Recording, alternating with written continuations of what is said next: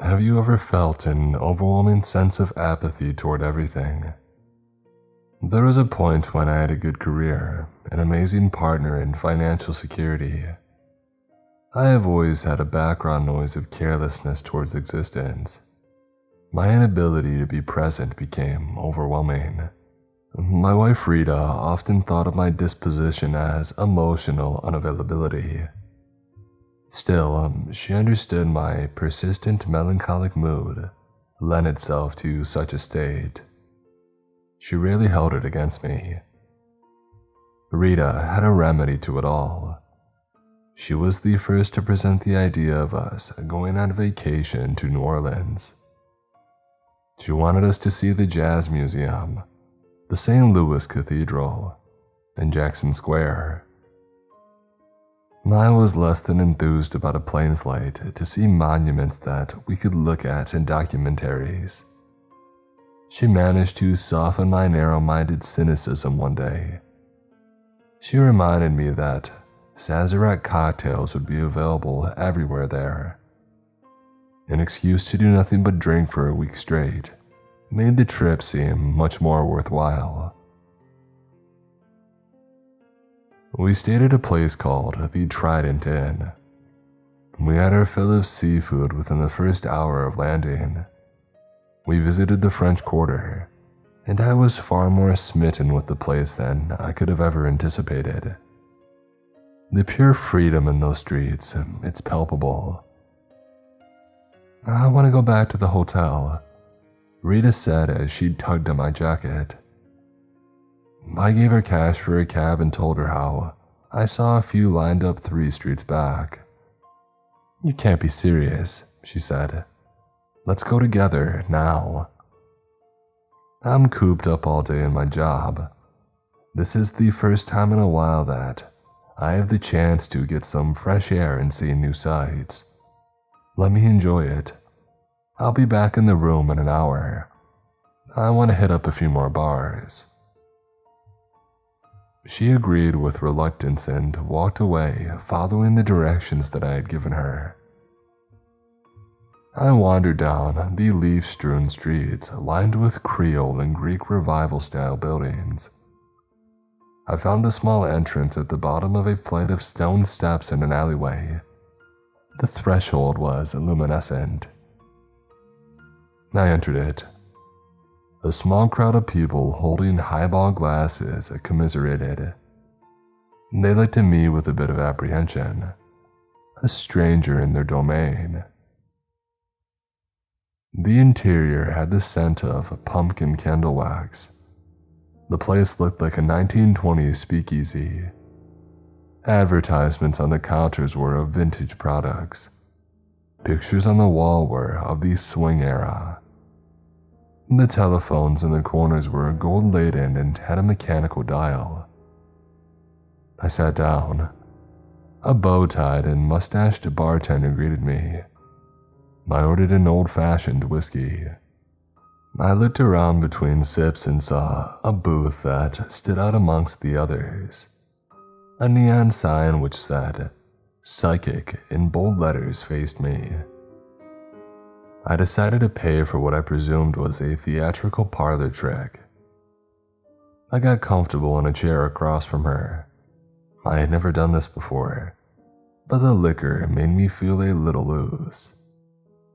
How much for a reading? She gave me an estimate of $50. I left my bills on the table and she took them. The act of divination she performed next, it took me by surprise. She pulled out a piece of what I realized was animal bone.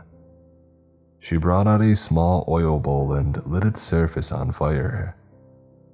The staff and patrons acted nonplussed despite my terror. What would you like to know about your imminent future? Is my real estate business going to boom within the next half year? I asked. She retrieved the bone with a long pair of pliers. As she took it out, she gazed at it for 30 seconds.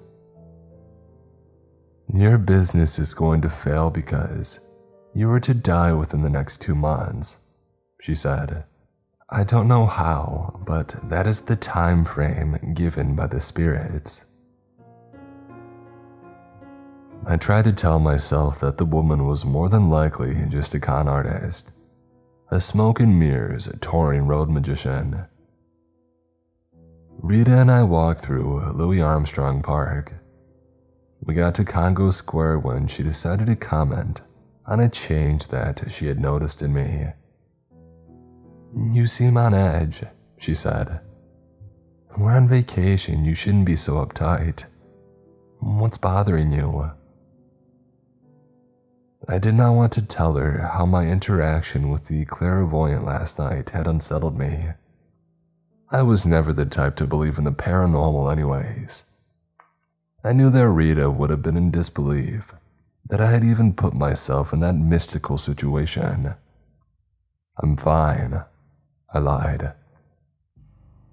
We were half a block away from our rental vehicle when I saw a man in a suit. He did not look like a vagabond or a homeless person due to his exquisite fashion.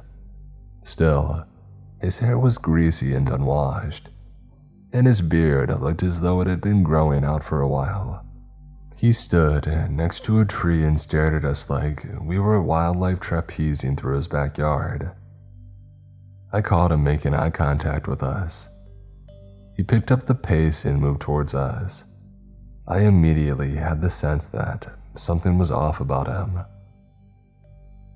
A scar rested above his upper lip, the obvious byproduct of a bar brawl sometime in his past. I grabbed Rita's hand and we picked up a much more hurried movement. You have an early ending, he said behind us. His tone was caustic. The specter of death is following you. I can sense it. You need to listen to me. If you ignore it, it will be at your peril. I wanted to turn around and confront him on his random gibberish, or what I was trying to interpret as such. Deep down, I felt that he was correct in his assessment. He was roughly the same size as me, so the fight would have been even in that regard. Yet I was not willing to take any risks as far as what he may have been concealing beneath his coat. I did not have anything on me that I could use to defend myself. When we got to our car, I unlocked the doors. Rita stepped into the passenger side, and I got behind the wheel. The man had followed us all the way, and he was now 20 feet apart from where we sat in the vehicle. As I pulled out of the lot, I looked in the rearview mirror at the man. He had started to sprint after us. I saw him reach to his waistband and pull out a blade. Did you make any new enemies last night? Rita asked. Don't be ridiculous, I said. I've never met him before. As I pulled out of the lot, I looked in the rearview mirror at the man. He sprinted after us. I saw him reach to his waistband and pull out a blade as I brought us to the highway, and we escaped. While in bed that night at the hotel, she wrapped her arms around me and squeezed my body tight. What happened today? It bothers me, she said. Try not to worry about it, I said. We did the right thing in removing ourselves from the situation.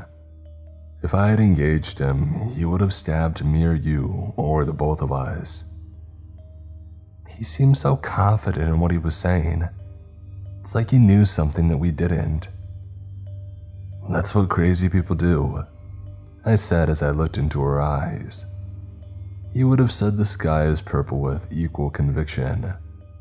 Don't let him rent space in your head. He's just a random psycho. She never told me that I had calmed her down, but her demeanor indicated that my pep talk had worked. We both fell asleep in our embrace. We went to Lake Pontchartrain the next day. We stepped out of the car and took in the sights. We knew that we had about a mile to walk before we could set up our picnic supplies. I stared at Rita as she grabbed the basket and blankets from our trunk. I took in the sight of her flowing dark hair and emerald eyes. It occurred to me at that moment just how stunning she was. For everything I did in the fast-paced life, it made me take her natural elegance for granted. A car sped towards us and hit her. It was a cream-colored Cadillac that came from behind where I stood. Its metal glinted in the sunlight as it revved into high gear and clipped Rita on the side. She managed to escape into our vehicle. She crawled into the fetal position and scrunched up tight enough to fit into the trunk. She released a scream. The Cadillac hit the main road again. I was full of anger, adrenaline, and terror. I did all I could think of at that moment, which in retrospect it seemed pathetic. I took off my shoes and threw them at the fleeing car. I looked at the driver's seat. It was the same man in the suit. The local police came out and took a report. They asked me if I had managed to catch the license plate, which I had not. And they also told me that there were no cameras in the area since it was so remote. Of course, there was also no eyewitness testimonies. I gave them the best description of the individual that I could. I hoped they would tell me that they had a regular troublemaker matching the description, but they gave me a blank expression as they had no idea who I was talking about. The paramedics assessed Rita and found that she had had a crushed foot. They took her to the hospital and they offered an ambulance ride, but I drove her after they gave me a map. All they could think about was finding the man and beating him into oblivion. We returned home with my wife's foot in a cast. It felt as though that I had failed her as a man. My guilt overcame me, especially when I had to push her wheelchair. We were on the plane and in the air. I looked around at the other passengers to make sure the man in the suit was not sitting anywhere. When we got back to her house, she looked at me with sadness. "We should never go on vacation again," she said. I let her words hang in the air. I could not bring myself to disagree. I paid attention to the date of my prophesied death. Those numbers hung heavy around my neck. I always wondered how a free criminal must feel when he knows that there is a warrant out there for his arrest. I always ruminated on how that must be an extreme way to live or feel. I held the notion that the outlaw had it easy compared to me. By then, I already had resigned myself to any potential destructive fate. But then the date passed. When I got home from the office, I looked everywhere online for the phone number of that one speakeasy that I had stumbled into that fateful day.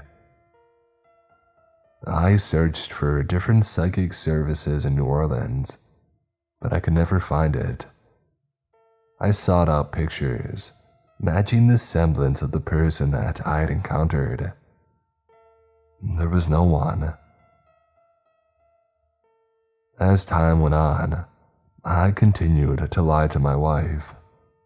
I told her the company they needed me to look at another property out of state, and that I would be gone away from home for 3 days. Rita being her, she did not question me, which it made me feel even worse.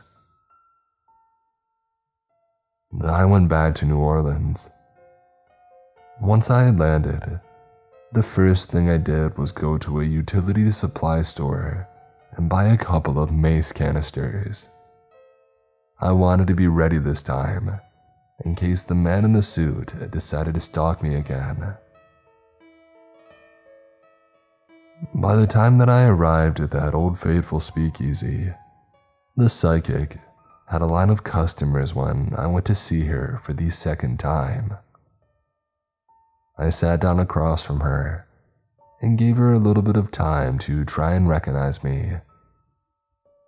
Once she finally did, I spoke. "I'm still alive." "I knew you would be," she said. "I wanted you to feel the excitement and appreciate your life for once."